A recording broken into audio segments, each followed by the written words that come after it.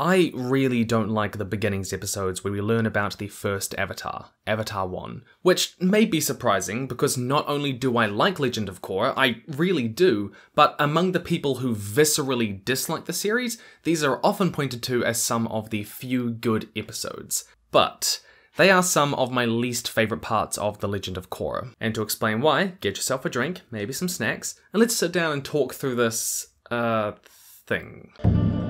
This is Beginnings, a tale of the less compelling. And this video is brought to you by my magical patrons. If you'd like to support me, especially my educational content, then the link to that is all down below. Thank you again. When people talk about why they love these episodes, they usually point to the stunning art style meant to recall ancient Chinese literati and Japanese woodblock paintings, that Wan and Rava have clearly defined and interesting character arcs, and that the story is tight with a strong beginning, middle, and end. And they're right, those are valid points to bring up. I especially adore the art style. It's okay to love these stories for how the story works on its own. But that's the problem. Beginnings doesn't exist on its own. It exists as part of a greater whole. It's both part of the broader Avatar story and mythos, and it's part of Season 2 of Legend of Korra, which it takes place in the middle of. And not only does Beginnings not fit in with either of these, but it actively makes both of them worse. Part 1. Blue and Orange Morality. See, a lot of the criticism of Beginnings rests on it contradicting or retconning the lore from The Last Airbender, and that's not an illegitimate critique. Internal consistency matters in a story, but that critique alone isn't enough to dismiss the episodes entirely, nor does it get to the heart of their issues. No, the problem with Beginnings is not that it adds to or changes the world building and lore, but that it makes the meaning behind the world building weaker and far less compelling. And with that, we need to talk about the blue and orange morality of spirits in The Last Airbender. You've probably heard of the terms black and white morality, good and evil. And what blue and orange morality means is that a character's morals or motivation just doesn't fit into this framework at all. It can neither be described as good, nor evil, nor anywhere in between. It's on an entirely different, unfathomable scale. See, spirits were neither truly good nor truly evil in the original series, but nor were they even really a mix. Heibai is the spirit of Senlin Forest, and he only becomes corrupted and violent because humans destroyed this forest he protected. But he's not evil, nor is he concerned with the destruction elsewhere in the world. He's vicious but pacified when shown that his forest will renew itself in an acorn. Even Code the Face Stealer, perhaps the best example of this, not only devours the faces of animals and humans, including children, but has a personal feud with the Avatar, helps Aang find the moon and ocean spirits.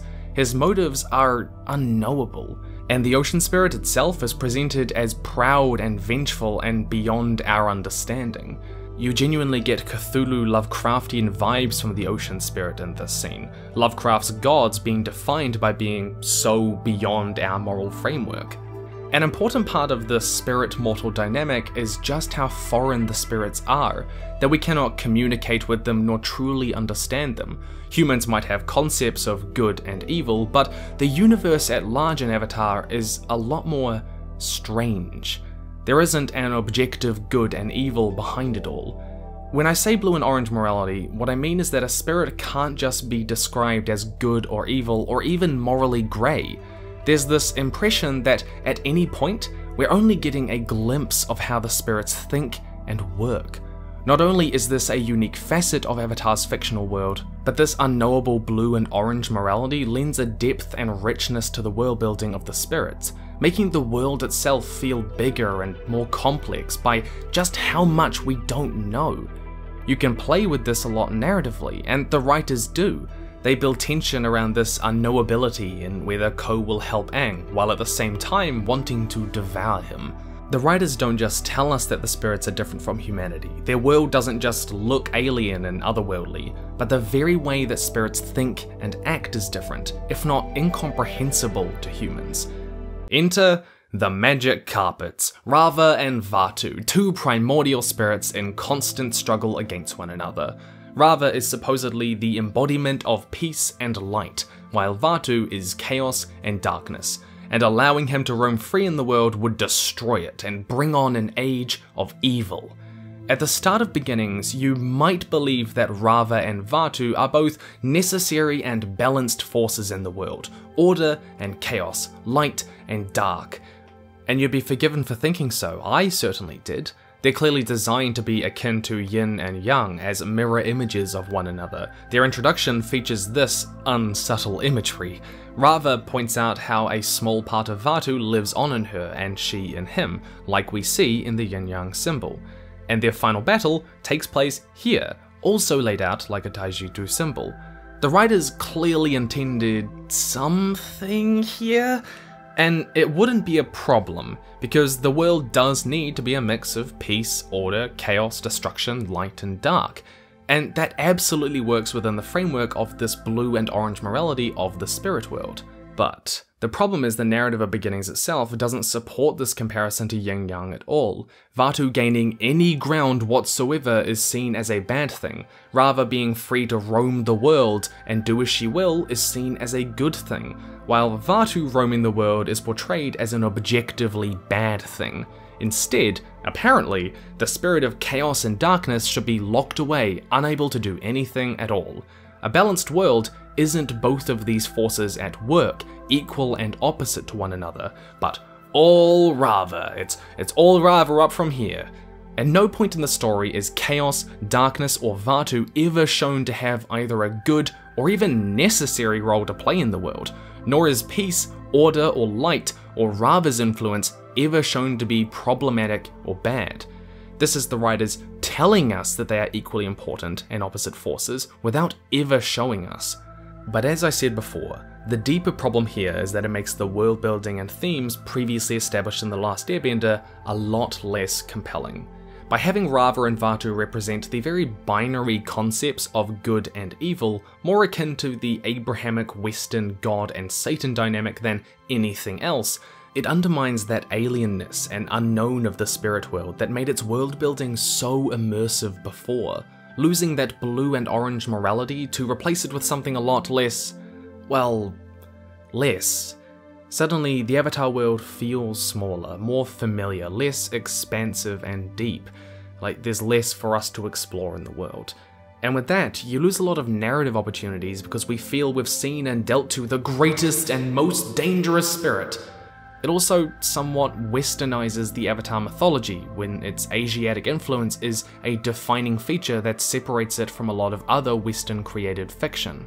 Not only this, but a major part of Beginnings is about how Vaatu transforms spirits into dark and violent creatures, his chaotic influence taking over and causing more intense conflict between them and the humans.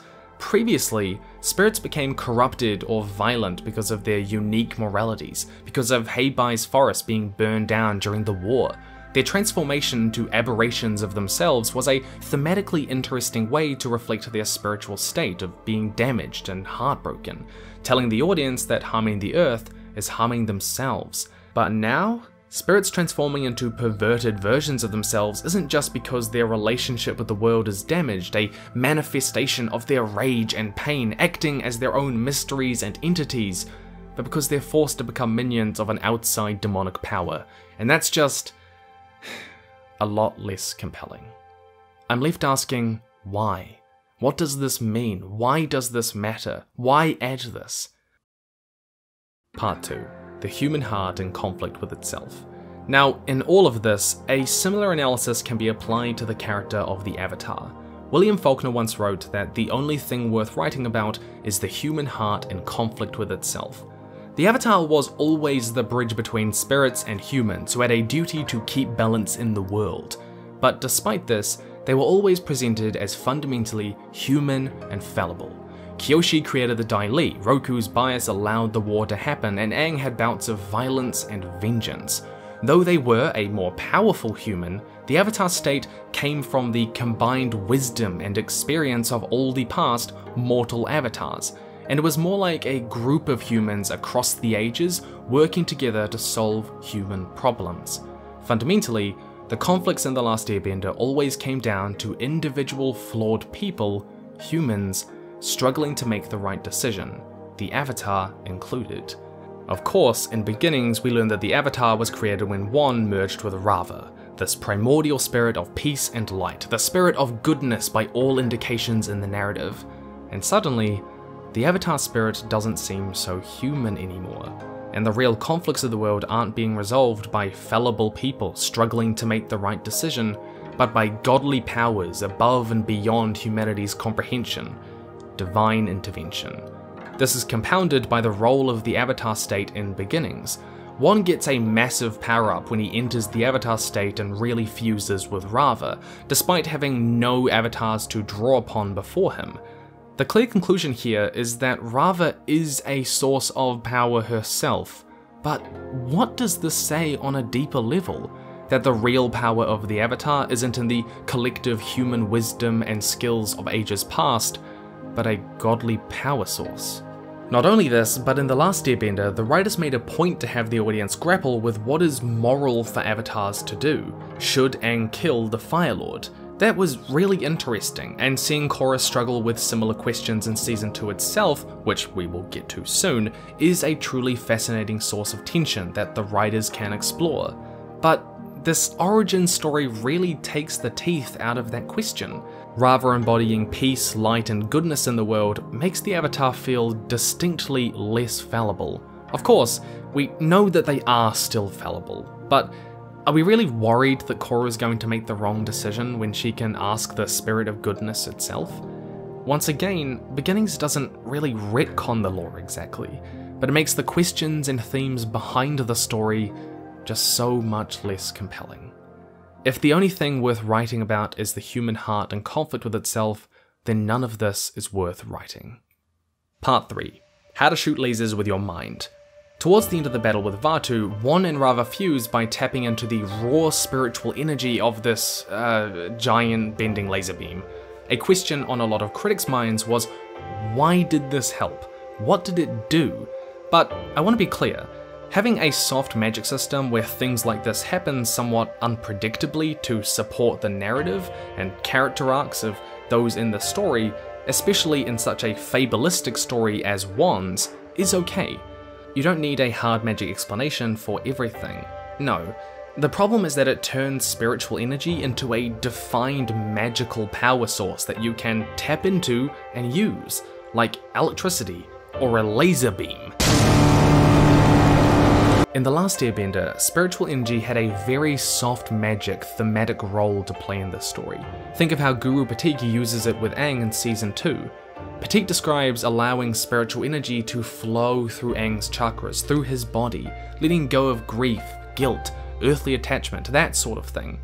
But spiritual energy, whatever it was a very ethereal and loose idea, probably more a metaphor than a real physical thing. And it certainly wasn't a power source that could...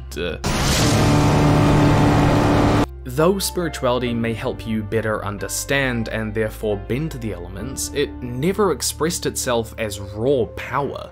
Instead, the way Mike and Brian wrote spiritual energy was to reflect how real spiritual strength comes in inner peace, self-discipline, patience, and self-control. The highly spiritual characters of Guru Patik, Iroh, and Piandao are all fantastic examples of this, and is something that fits directly and indirectly into the character arcs of Zuko, Aang, and Katara.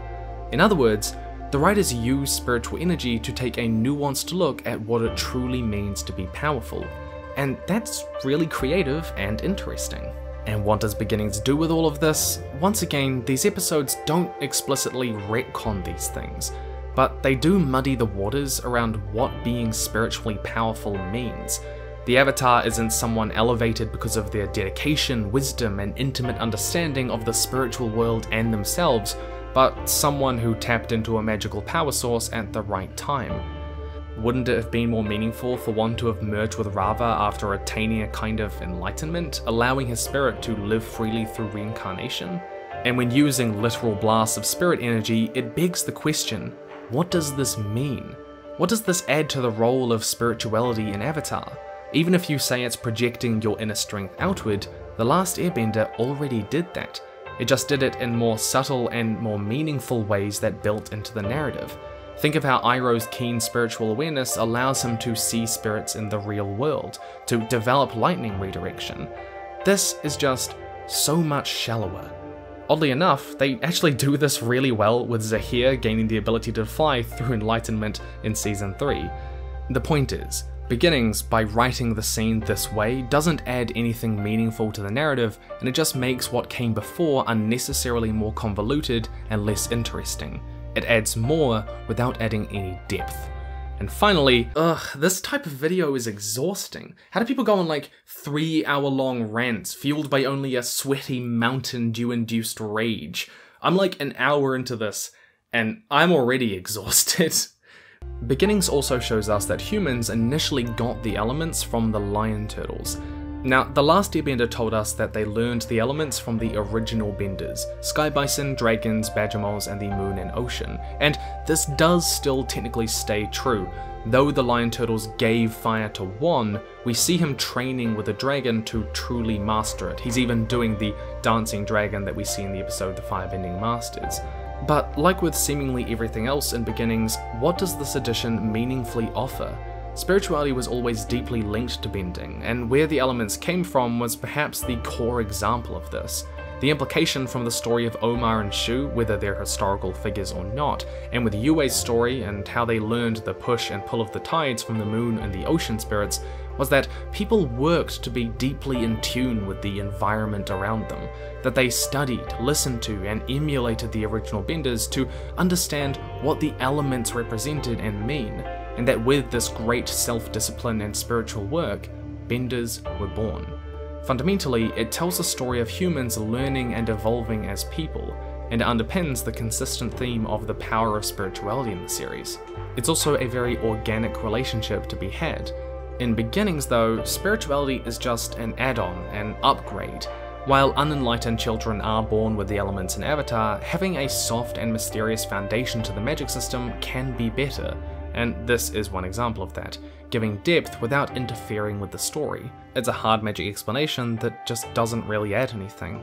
Once again, the episodes don't technically retcon this, but they make it unnecessarily more complex and weaker by taking away the thematic meaning baked into the heart of Avatar's worldbuilding, which is just so much less compelling. Part 4. Where did the wizards go? See, all of this, in the end, comes down to the forgotten role of mystery in both storytelling and worldbuilding. When Tolkien was asked about what happened to the 2 blue wizards of Middle-earth, he responded saying, "I really do not know anything clearly about the other 2 wizards, since they do not concern the history of the Northwest. I think they went as emissaries to distant regions. What success they had I do not know, but I fear that they failed." Tolkien, the author, the world builder, doesn't even know, and his works never provide an answer to this perplexing mystery. Intentionally so. There is value in readers not knowing things, or even the author not having a definitive answer, J.K. Rowling. Sorry, Freudian slip. Allowing readers to imagine, to speculate, to infer from what information they are given creates an interactive experience with a work, so that they engage with it on a level that only they will. But mystery can also make the world building more immersive. Giving the reader a totalizing answer for everything that goes on in your fictional world can, ironically, make the world feel smaller and more simplistic, because there's no room for things unknown, for things beyond us. The relationship between humans and spirits no longer feels like a complex, labyrinthian history of mistakes and fallouts that we will never truly grasp the vastness of. Instead, it can all be traced back to one moment. Avatar 1. The over-familiarity they gave to the spirits in Beginnings undermines how wide and deep the world can be, that spark that makes it a joy to explore. And if dispelling a mystery is done badly, it can feel like the world isn't any more complex than what the reader is explicitly told, and sometimes the reader imagines things better than you will ever tell them. Sometimes it's good to allow them to do that.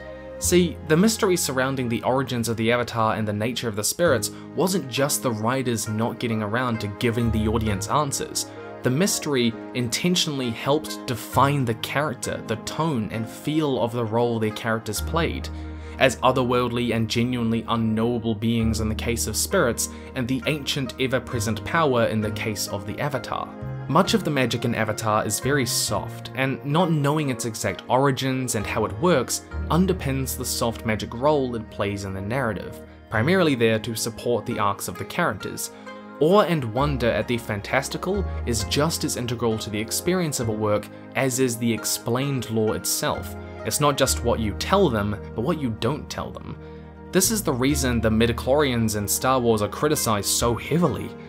Fundamentally, to give an answer to a mystery, the answer has to be more compelling than having the question. And sometimes, it isn't. This is the sin of Beginnings Part 1 and 2 of Legend of Korra. Part 5. Korra. Well, we're barely halfway done here, but we're getting there, and I hope you're doing well. Remember to drink your fluids. Wow, this kind of video will not be a regular occurrence, I should hope. So, Beginnings undermines much of the broader Avatar story, but don't worry, it gets worse. Let's talk about the context of Beginnings in Season 2. Beginnings takes up episodes 7 and 8 out of 14 in Season 2 of Legend of Korra, a 7th of the series, but what I want to focus on first is the narrative set up beforehand in episodes 1 to 6, that's actually pretty interesting. See, corrupted spirits have begun to show up and attack the Southern Water Tribe as a result of them neglecting the area's spiritual needs during and after the 100-Year War. Unalaq remarks on how they may have rebuilt them physically, but not spiritually.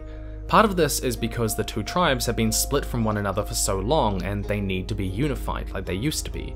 To remedy this, Unalaq not only takes Korra to help heal the spiritually important site of the South Pole, but brings in northern forces to unify the tribes and protect this vitally important spiritual place.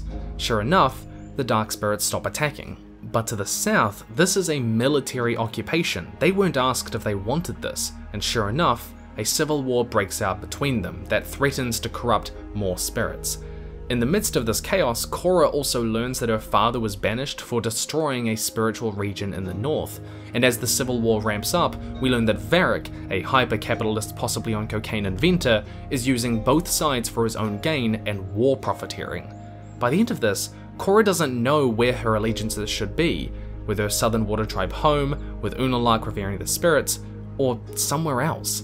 See, Korra has been under the impression for a long time that there's always going to be a right side for her to be on, to fight for, because that's what she's good at doing. There's going to be a clear place for the Avatar.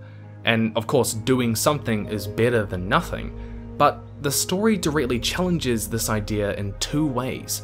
Firstly, by not only having Korra conflicted over what she should do as the Avatar, but questioning whether the Avatar should do anything at all. The problems between the North and the South started long before you were born. You can't expect to undo them in a day. So I should just sit back and let the water tribes go to war? No, but this situation might be out of your control.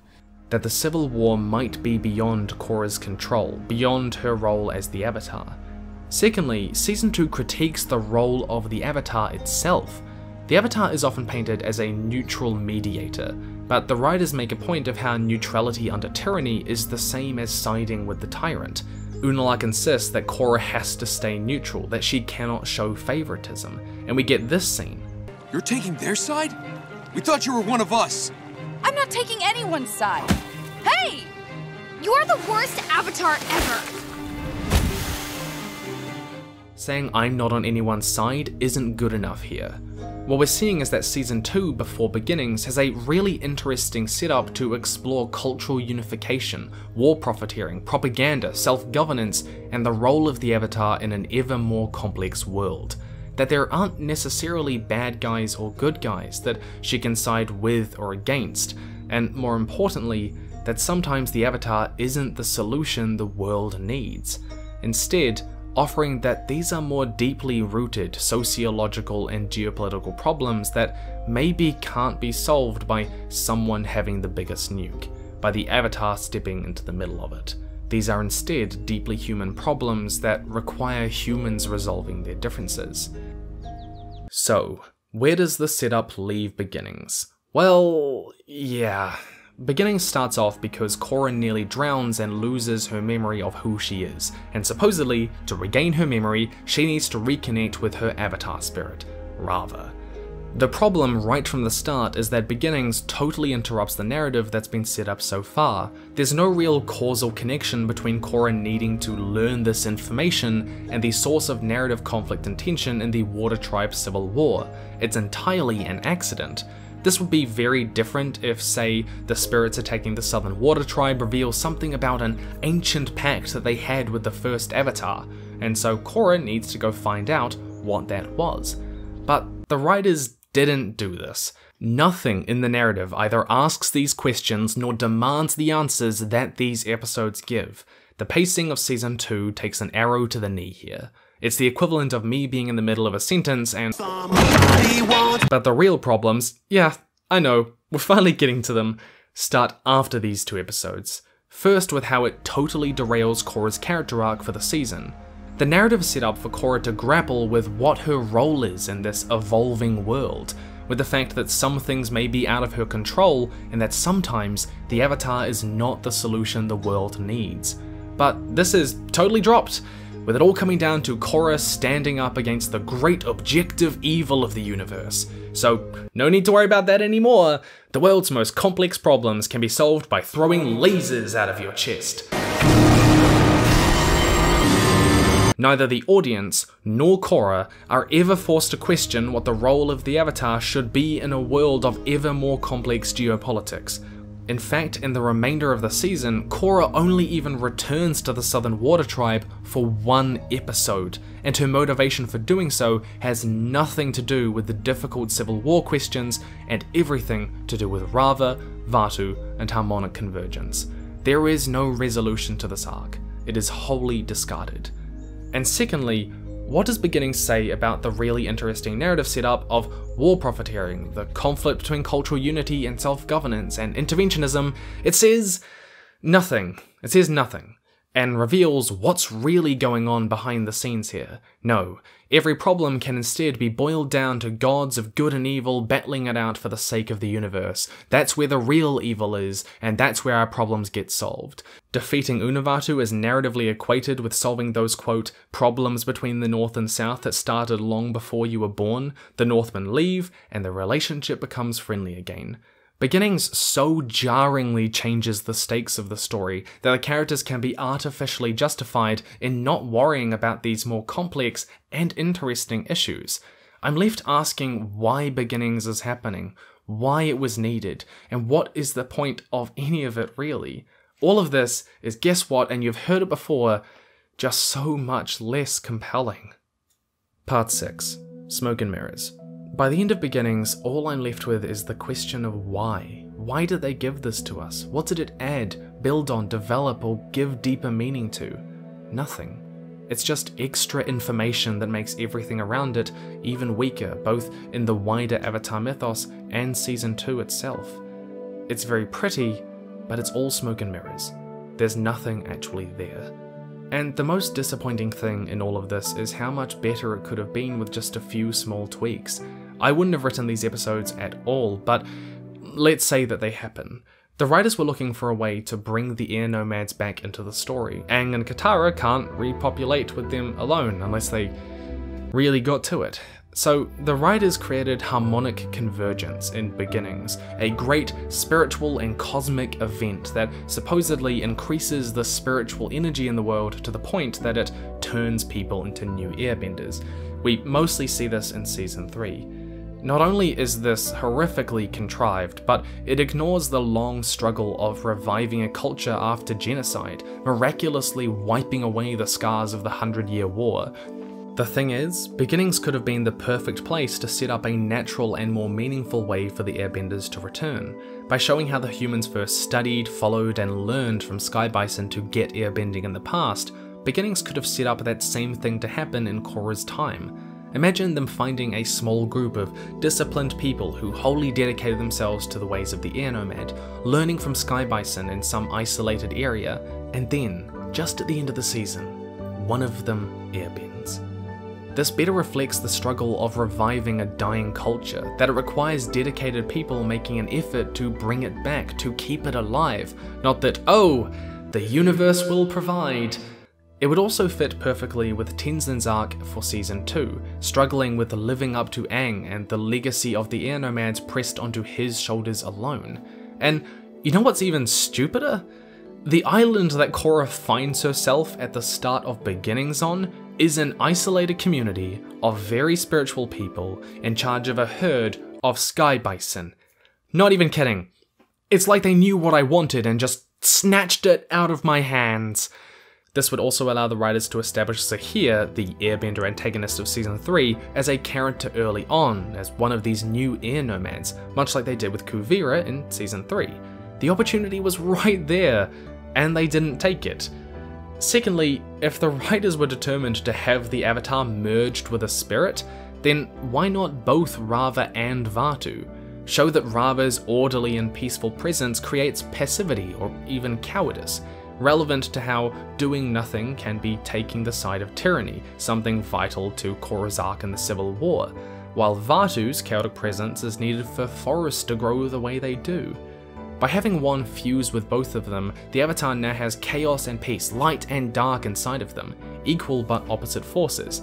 This at least keeps with the moral role of the Avatar in The Last Airbender and doesn't too badly damage the blue and orange morality that is so important to their world building. These two changes, though simple, would markedly improve the impact these two episodes have on the broader mythos and Season 2 itself. But no, I wish for too much. And so here we are at the end. I don't like making negative content. I prefer to focus on good examples of writing and what we can learn from them rather than negative ones. I do not know how people make 3-hour-long takedowns of Star Wars movies on this site. And I want to be clear, this is just my opinion. These are just my thoughts. This is the angle and lens that I look at the story through. And it's okay if you liked it. A lot of people liked how Season 2 ended up. That's all for you. I need a drink. A drink of milk, because I don't solve my problems with alcohol.